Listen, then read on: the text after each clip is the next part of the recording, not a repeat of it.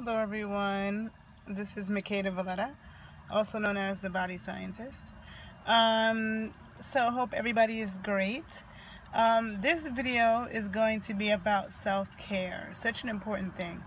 As a healthcare practitioner, as a trainer, a fitness instructor, a nutritionist, it's important, I teach about health and teach people how to be healthy. And so it's important that I also take care of myself. And a lot of healthcare practitioners don't do that. A lot of nurses run themselves into the ground. So many of the massage therapists I've had as clients come to me like the life is being sucked out of them. Like they're so drained from caring for other people, picking up other people's energy, and then not resting and revitalizing and restoring themselves.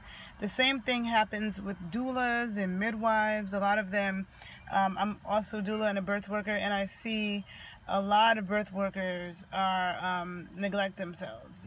Like a lot of them are really not in good shape, and are not taking care of themselves. And so it's really important, whether you're a healthcare worker or whether whatever it is that you do, that we take the time to take care of ourselves. It's funny, whenever people tell me they don't have time to exercise, they always use Obama as an example. I'm like, if Barack and Michelle can work out all the time, being the people that they are, then you can have time for it. So it's not even just the exercising. When you're talking about the realm of holistic health, okay, some of us may be absolutely fine and we're just working on prevention.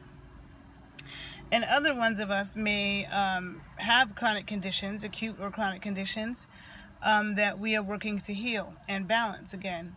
So in the case of someone who already has certain imbalances in their body or certain things that they're trying to heal, when you're doing it holistically, there's usually a bunch of things that you have to do and implement.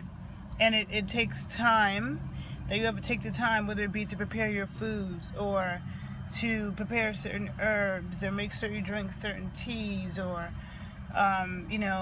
you might be doing castor oil packs for something and taking that time out to actually do it and lay there, and and that's how you're healing something naturally without the surgery and without the medications. And natural things take time. There's consistent over time. Like when you start making nutritional changes to correct certain